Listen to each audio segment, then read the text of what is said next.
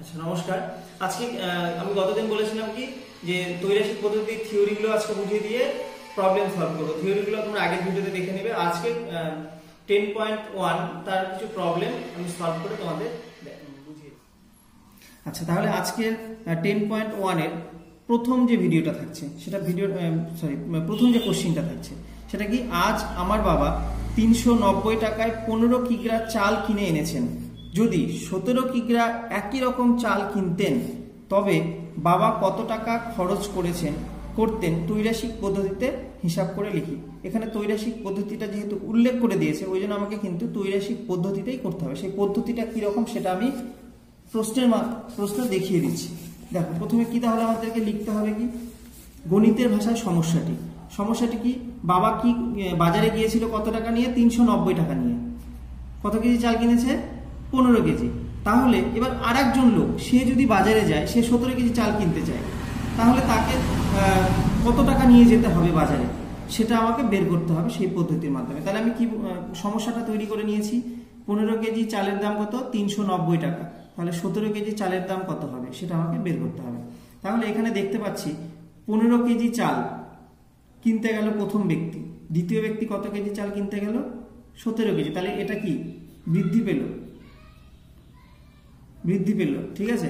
আচ্ছা আমরা জেনারেলি যদি হিসাব করে দেখি, সাধারণভাবে যে 15 কেজি চালের দাম যদি 390 টাকা হয়, তাহলে 17 কেজি চালের দাম কি এখানে বাড়বে না কমবে?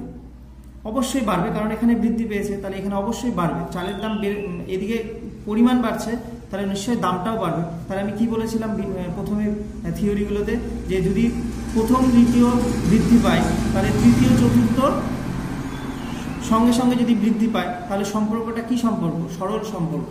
সেই সম্পর্কটি কি হলো, তাহলে কি লিখবো, চালের পরিমাণ বৃদ্ধি পেলে চালের মূল্যও বৃদ্ধি পাবে।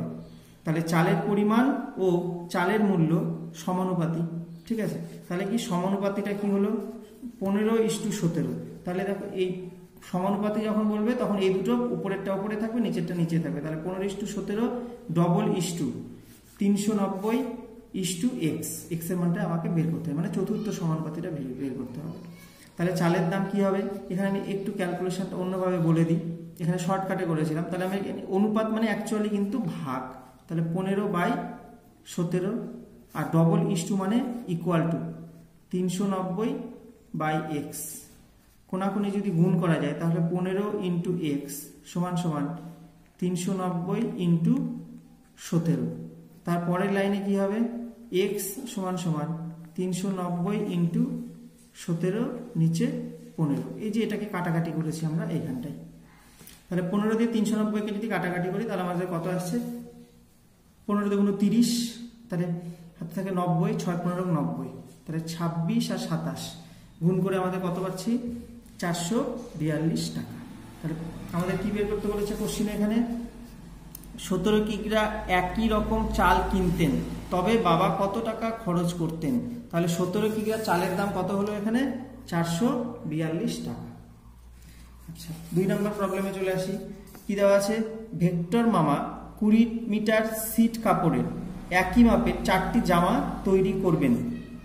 একই রকম 12টি জামা তৈরি করতে হলে ভেক্টর মামাকে কত মিটার ছিট কাপড় কিনে দিতে হবে ত্রৈরাশিক পদ্ধতি হিসাব করে। আমি একটু সহজভাবে বলে দিই, এক কথায় 20 মিটার সিট কাপড় দিয়ে কটা জামা তৈরি হয়, 4টা।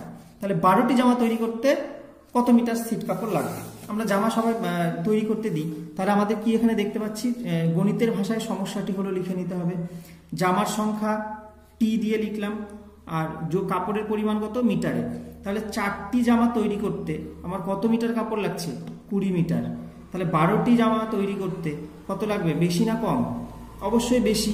এদিকে তো বৃদ্ধি পাচ্ছে, তাহলে এদিকেও বৃদ্ধি পাচ্ছে, এদিকে বৃদ্ধি পাচ্ছে সঙ্গে এদিকেও বৃদ্ধি পাচ্ছে। তাহলে কি সম্পর্ক, দুদিকে বৃদ্ধি পেলে সরল সম্পর্ক। জামার সংখ্যা বৃদ্ধি পেলে কাপড়ের পরিমাণও বৃদ্ধি পাবে, অর্থাৎ জামার সংখ্যা ও কাপড়ের পরিমাণ সরল সমানুপাতিক। তাহলে সমানুপাতটি হলো কি, সমানুপাতের সময় এই দুটোর অনুপাত ডবল এই দুটোর অনুপাত, তাই হচ্ছে দেখুন 4:12 ডবল সমানুপাতিক 20:x। তাহলে কি, তাহলে এটা হলো অনুপাতটাকে ভাগ আকারে লিখলাম, 4/12 20/x, কোনাকুনি গুণ 4 × x আর এদিকে 12 ইন্টু 20 হলো। এবার 4 ইন্টু এক্স, এক্স 4টা গুণ আছে, গুণ থাকলে এই পারে গেলে কি হয় ভাগ হয়ে যায়, 4 দিয়ে 12কে ভাগ করলে 3, তাহলে 3 কুড়ি 60। তাহলে 12টি জামা তৈরি করতে 60 মিটার কাপড় লাগবে।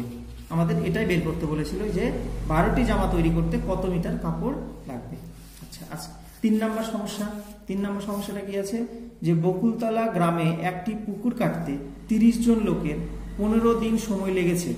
যদি 25 জন লোক ওই পুকুর কাটতো তবে কতদিনে কাজ শেষ করতে পারতো তৈরাসিক পদ্ধতি হিসাব করে। আমি এটা একটু জেনারেল ভাবে বলছি, যে একটা পুকুর কাটতে 30 জন লোকের কতদিন সময় লাগছে, 15 দিন, তাহলে 25 জন লোকের কতদিন সময় লাগবে ওই পুকুরটা কাটতে। আচ্ছা, এখানে একটু জিনিস আমি বলে রাখি, তোমাদের যখনই কোনো সমস্যা কোশ্চিনের মধ্যে দেখবে যে জন আর দিন এদের মধ্যে কোনো সম্পর্ক আসছে, জন আর দিন মানে এতজন লোক কতদিনে কোনো কাজ করবে, সে পুকুর কাটা হোক অন্য কোনো ক্ষেত্রে, জন আর দিনের মধ্যে যখনই কোনো সম্পর্ক আসবে সব সময়ের জন্য চোখ বন্ধ করে ব্যস্ত সম্পর্ক ভাববে, আর এটা একদম চোখ বন্ধ করে ভাববে। আমি তবুও তোমাদেরকে বুঝিয়ে দেওয়ার চেষ্টা করছি কিরকম ভাবে আসছে। তাহলে কি লোক সংখ্যা জন আর সময় হচ্ছে দিন। কি বলছি, যে 30 জন লোকে একটা পুকুর কত দিনে কাটছে, 15 দিনে। এবার সেই পুকুরটাই লোক সংখ্যা কমে গেল, কিন্তু তাহলে কি দিন সংখ্যা এদিকে কি বাড়বে না কমবে, ওই একই পুকুর অবশ্যই বাড়বে। তাহলে এদিকে যখন কম হলো এদিকে কি হয়ে গেল, বৃদ্ধি হয়ে গেল। ঠিক আছে, তাহলে এটা কি এদিকে কম হ্রাস পেয়ে আর এদিকে যদি বৃদ্ধি পায় তাহলে কি হয়, অবশ্যই ব্যস্ত সম্পর্ক। তাহলে কি লোক সংখ্যা বৃদ্ধি পেলে দিন সংখ্যা হ্রাস পায়, অর্থাৎ লোক সংখ্যা ও দিন সংখ্যা ব্যস্ত সমানুপাতিক। ঠিক আছে, তাহলে সমানুপাতিক কি লিখলাম, আগেরগুলোর ক্ষেত্রে কি ছিল, এখানে ব্যস্ত সমানুপাত, ব্যস্ত সমানুপাত, সেই কারণে কিন্তু উল্টে যাবে, ব্যস্ত মানে বিপরীত, 25টা উপরে চলে যাবে, 30টা নিচে চলে আসবে, তাহলে 25:30।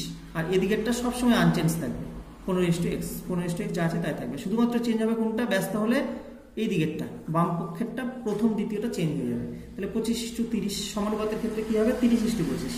ব্যস্তের ক্ষেত্রে কি হবে, 25:30।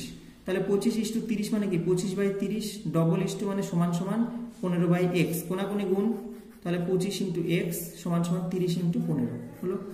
এবার 25টা গুণ আছে এবারে গেলে কি হবে ভাগ, তাহলে 5 দিয়ে যদি কাটি, 5 দিয়ে 3 5 6 15, 5 5 25, 5 দিয়ে 30কে কাটলে 5 6 30, তাহলে পরে থাকছে কত 3 8 6, 3 6 18। তাহলে আমাকে কি বের করতে বলেছিল, 25 জন লোক পুকুর কাটলে 18 দিন সময় লাগবে। ঠিক আছে, ধন্যবাদ। দ্বিতীয় দিনের ভিডিওতে আমি পরের অঙ্কগুলো করে দেওয়ার চেষ্টা করব।